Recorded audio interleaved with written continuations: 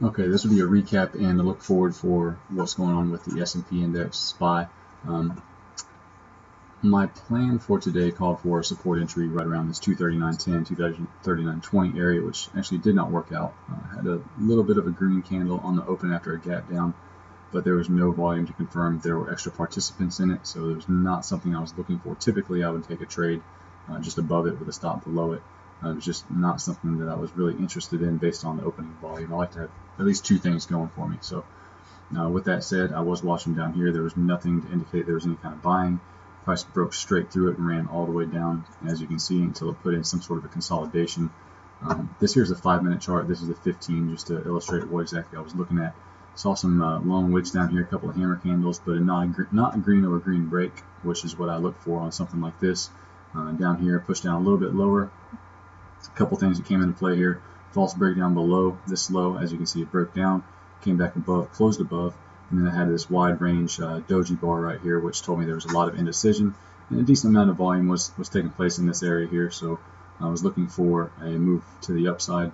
Most of my trades are going to be bullish. So with that in mind, went ahead and took a slightly out the money call, of 238.5. Got in right around 55 cents. Trailed it all the way up. Well, I didn't trail it up. I just kind of let it play out. Wanted to see what exactly was going to happen. Once it came up back above the VWAP, put in a hard stop here just below 238.60, I believe it was, and held pretty well. So my stop loss ended up being about break even at this point. And once it continued up, tested my level here, didn't really do anything to scare me out of the position. Just looked like it was flagging.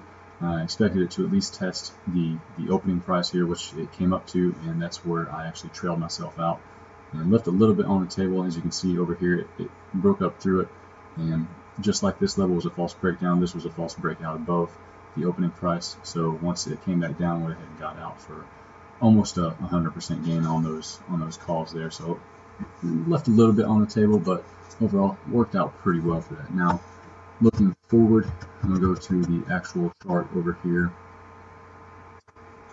Here we go, and this is back on the daily chart. We've got almost a hammer candle here, decent amount of volume to confirm there were extra participants on the day.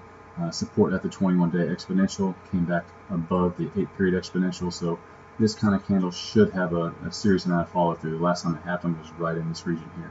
One thing worth noting is there were a lot more dark pool prints up here around 239.90s. Was likely from, oh shit, it wasn't even from yesterday. It would have been from 2 days ago then. It's very strange that dark pool prints would be reported a couple of days late. They're usually, the following day. But something's going on there. Maybe they were pre-market or after hours. Anyways, anything over 239.90 is still going to be bullish. They were very large. I think it was a total of about 5.5 million shares.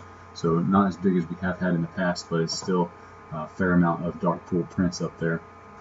So you got to think that's big money moving their positions, and it's not likely there's enough smaller traders that are absorbing that. So big money selling the big money, and it could continue to push us up higher and rocket up a little bit more.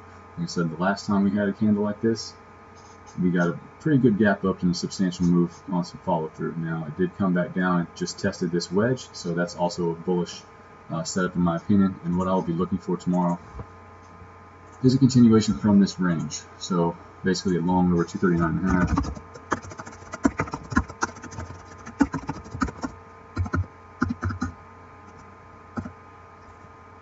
And the stop just below there. It is Friday, so can't really expect too much of a move, but if it does start to go, Friday would probably be the day for it to go, because there's going to be fewer people at their desks, and the market makers will want to get the most for their money. So keep that in mind, and we could have some new all-time highs tomorrow. Good luck.